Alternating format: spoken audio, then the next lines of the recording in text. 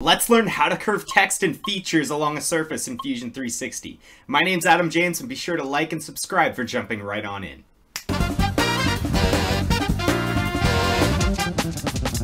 So you may be thinking, Adam, didn't you create a video about this like a year ago? We're going to learn how to curve text in Fusion 360. And the answer to that is kind of. That video was specifically relating to curving text, not along the surface, right? Fusion 360 came out with a feature that allows you to now curve text and wrap it around a 3D surface, which I think is really cool. There's some prehistoric techniques out there right now involving creating it in sheet metal first and then bending it, and you need an open slot and then continuing the extrusion. This method is genius. I love it. It's super quick, it's easy, and you all deserve to know how to do it using this workflow. So let's jump right on in. We are in the Fusion 360 workspace. Go ahead and save this design up at the top left and name it Curve Text on Surface. Hit enter and we're all set to go. I will left click on this create sketch and then click on this top plane here. And then we'll do C for circle, click on the center origin, and we'll just left click again and hit escape. D for dimension, click this circle, left click, and then let's just make this like 50. That's fine, escape. And we'll left click on finish sketch and shift middle click to reorient this. So let's left click on the circle that we just created, and then we'll hit extrude at the top left, or you can hit E on the keyboard. And then we will left click and drag this up. 40 is fine. And then we'll left click OK. So now we've got this 3D cylinder. Super cool. What I'd like to do is create a plane offset from this surface. So we will left click on offset plane, and then we'll left click on this back plane here, which becomes visible from the origin, and then we'll left click and drag just enough so that it extends beyond this this 3D object. And then we'll shift middle click to reorient, and then we'll left click on that plane and left click on create sketch. So here's where it gets really easy. Click on create and then click on text, and you can create a text, whatever it is. We'll just say curved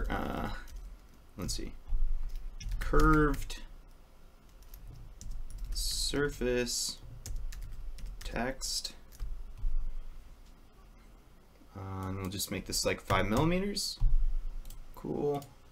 And we can even extend this past the surface, and just to make it fun, we'll even put it in an angle. So previously what Fusion 360 was able to do was you were able to project this onto, well, let's just do it, right? Left click on finish sketch, we'll hit extrude, and then you could go, oh cool, I've got this curved text on a surface, but you don't really, because you're just doing a 2D planar extrusion on the surface. But what you see happens is when you get to the sides here, it doesn't follow the surface or the path of the 3D object.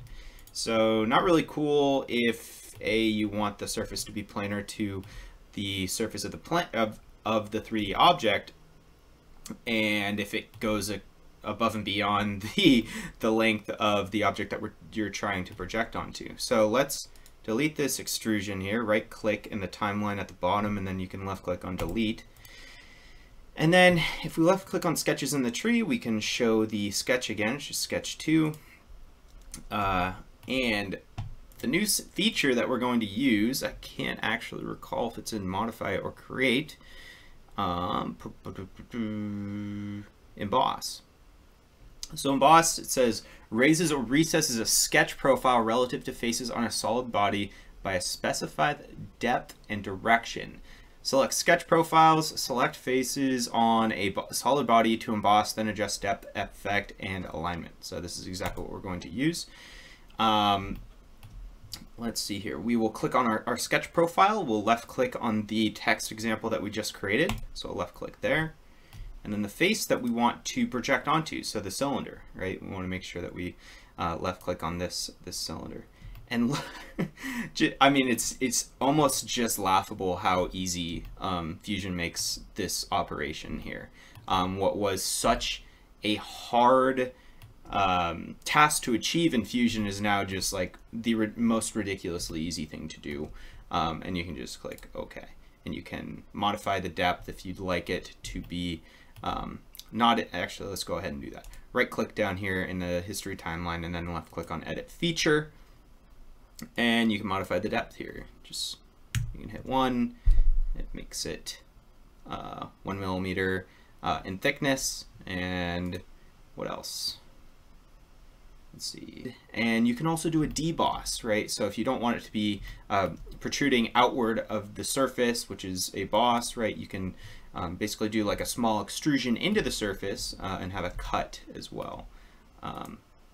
So that's really cool, right? That is exactly what we've been looking for and looking in Fusion for, you know, a while, at least multiple years at this point. So let's do another example with a feature to just see if it works the same.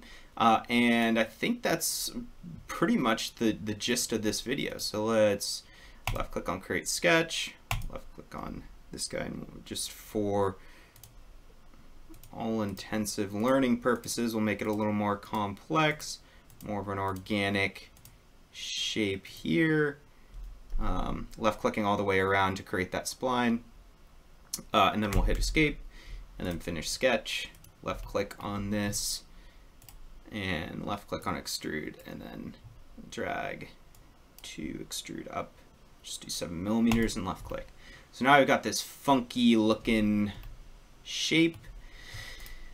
We will do the same thing, right? Construct offset plane from the face. Whenever you do this, you just want to make sure that whatever object or design or text that you're creating has to be designed on a plane which is offset from the face. And then we'll click OK. Left click on that plane again and do create sketch. And we'll do maybe a similar, maybe we want like some kind of cool 3D design to go along that. We'll do finish sketch and go up to create and click on emboss. The sketch profile is the one that we just created. The face that we want to emboss is the face that we just created, and look at that. Oh my gosh, look at how complex this geometry is. Two complex geometries, and it's just, and wrapping all the way around it with no issues. It almost looks like kind of a piece of gum, right, that you're sticking to this 3D surface within a CAD software, which is really unique, and I think you can get creative with it. Comment down below what you think you're going to use it for the most. Oh, and it actually looks like you can reposition where you want that boss to be located. Interesting, with some of these drag commands. I wouldn't recommend that. I would just kind of modify the sketch in the timeline history below, but cool to know that that exists. And then you can left click on create. So very cool feature to actually see Fusion bringing to the workspace. I'm excited to see what projects I will incorporate this feature on, and be sure to leave in the comments below what you think you'll find most useful in introducing this into your design workflow moving forward. Thanks for watching. As always, my name's Adam James. Like and subscribe, and I'll catch you in the next one. See ya.